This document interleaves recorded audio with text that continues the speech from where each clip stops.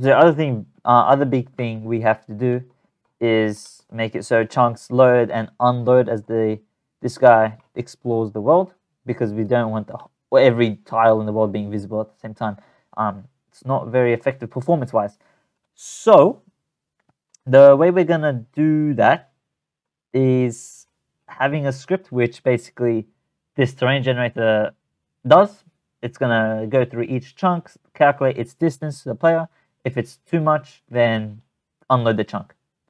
So this is going to be quite simple. All we have to do is really, underneath our start method, we'll put it.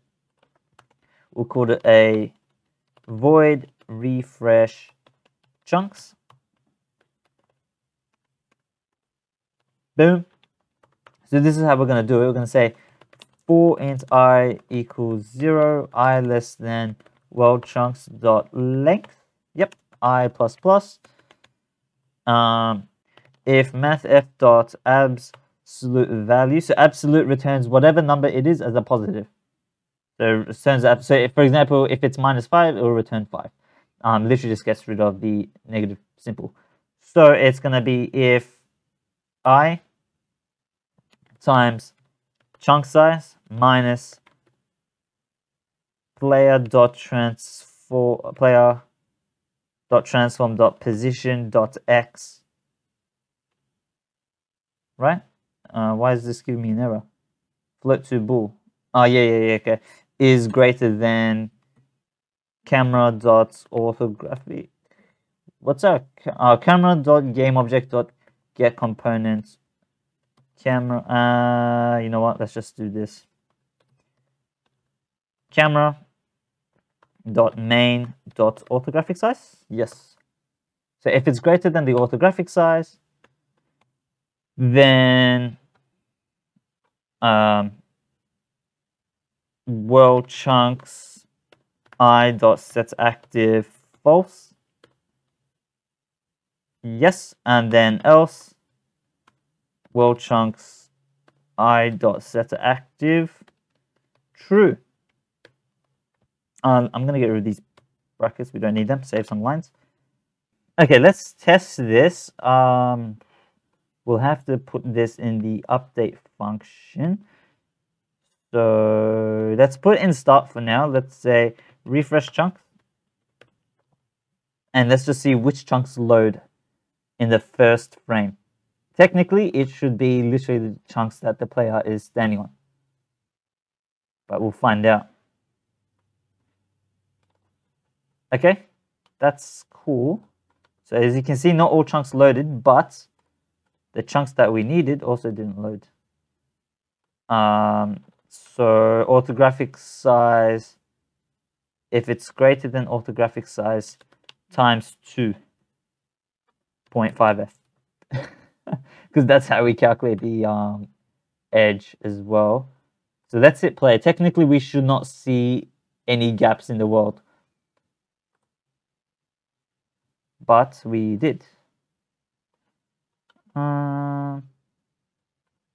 It's just loading the chunks on this side, interestingly enough. Why is that? If mathf.abs I times chunk size minus player position.x is greater than that. So that's the distance. And then we're getting the absolute value of that distance. So that should be fine. Okay, we'll just do it this way then. Vector2 dot distance between new vector2 I times chunk size and then 0 and then comma and then player position dot x. So yeah, new vector2 again. This will take in player position dot x and 0 as the y. So that way we're not calculating the y distance. We're just calculating on the x axis. If you had chunks on the y axis as well, then you want to put the distance of that here as well. That'd be slightly different calculation though. Regardless, let's hit play and see what that does now. I have a feeling it won't work. Let's see if my feeling is correct. It looks to be the exact same thing. Let's do this. Void update, refresh chunks. This could make our world lag a bit,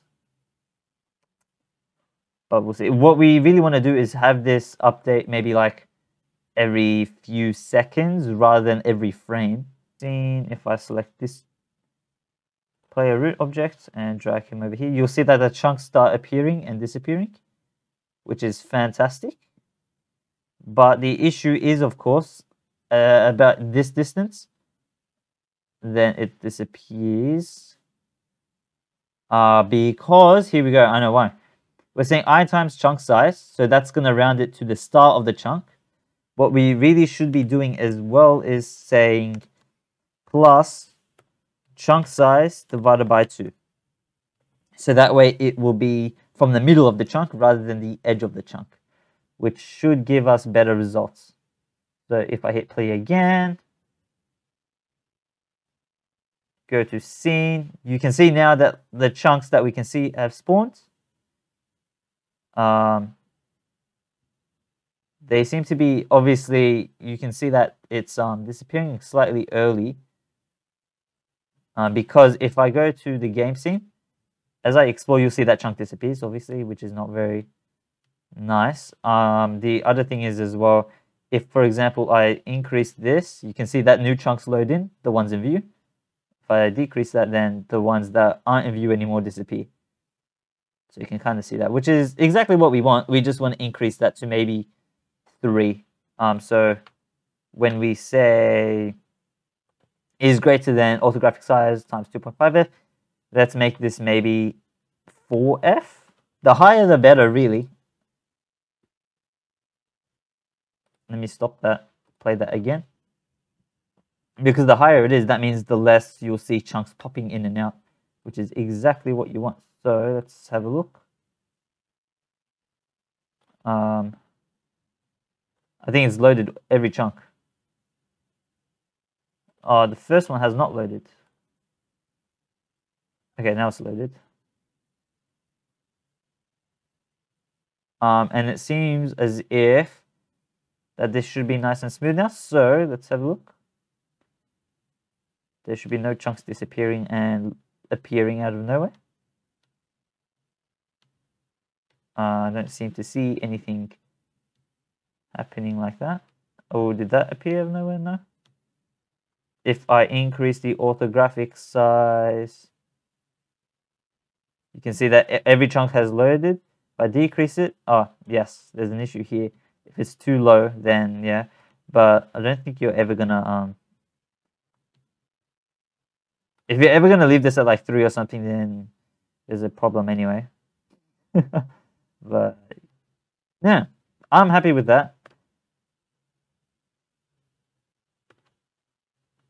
To be honest, well, what's going on? Index range. Because it's 0, that would make sense.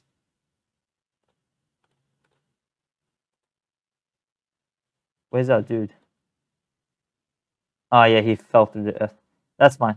Anyway, you guys get the idea of that. That's all working fine and dandy. Added block breaking, that's perfect. Apart from that, we're done for this episode. So that's it from me, guys. I will catch you in the next one, where we will add placing blocks. And the other thing I actually really want to add is background blocks. So when our world generates, you can see our caves, for example. At the moment, they're just holes. What it should be is we should have, for example, a stone tile here, but with a slightly darker tone. So it's in the background. You know what I'm saying?